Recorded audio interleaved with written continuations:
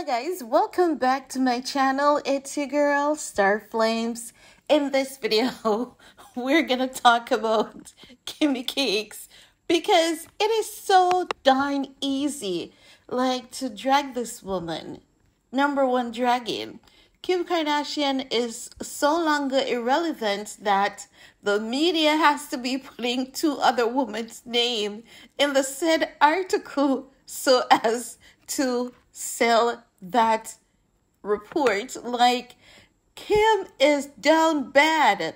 Normally, there would be an article about Kim Kardashian alone, and now they're saying Kim Kardashian dazzle in baby pink while Salma Hayek and Olivia Wilde brings the sexy appeal. And let me tell you, I'm sorry, let me tell you this. It is laughable. And what Kim is doing also is even funnier. We have to hand it to Kim. She's funny. And I think that we have been underestimating this girl and her comic.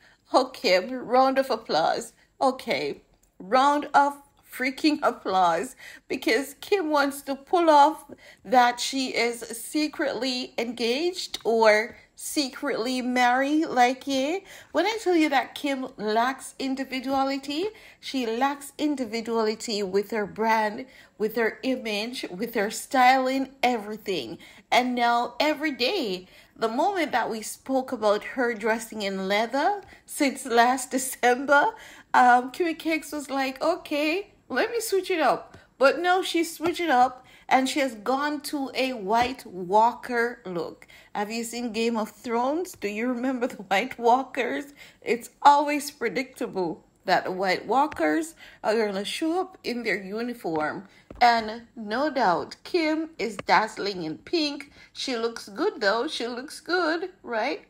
The body is bodying because she's covered from head to toe. And she's wearing a pink boot.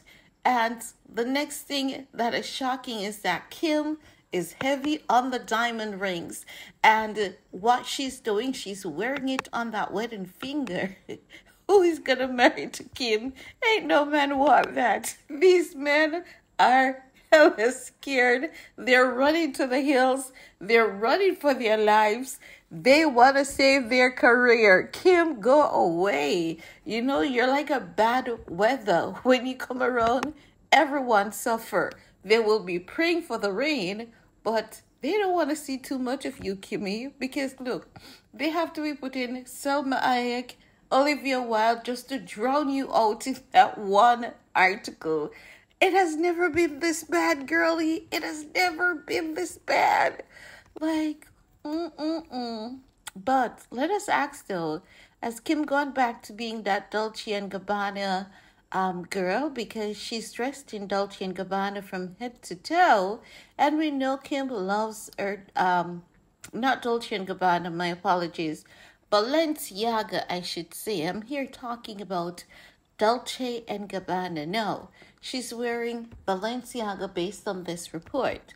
So again, just to let you guys aware of the events in case I missed that, they were at the second annual Caring for Women Gala in New York.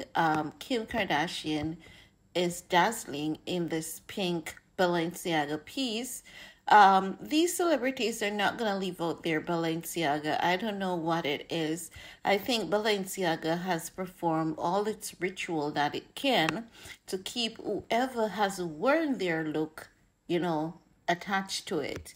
Now, yes, we saw Ye as well recently, shopping at Balenciaga, but we also have to be fair in saying that Ye has never ever denounced Balenciaga, because when everyone else was going in, Ye has always said that Demna will always be family.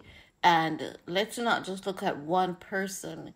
Let's look at what is going on in general as it relates to, kids and how to protect them. Let's come up with a plan instead of just the witch hunt against Balenciaga, because there are other people involved. Now, I'm looking at, going back to Kim, right? I'm looking at Kim's hair and makeup. Ain't no one's scalp is so white. Kim's scalp is as white as Kanye's backside. Like, girl, you can tell it's a wig. I'm gonna include a photo. Like, it's just so distracting. You know that white chalk line? You know when Ye's backside was exposed? As you look at Kim's wig, you see that chalky white line. You can tell it's wig. Like, I don't think a regular guy did this. Her hairstylist, Chris Appleton.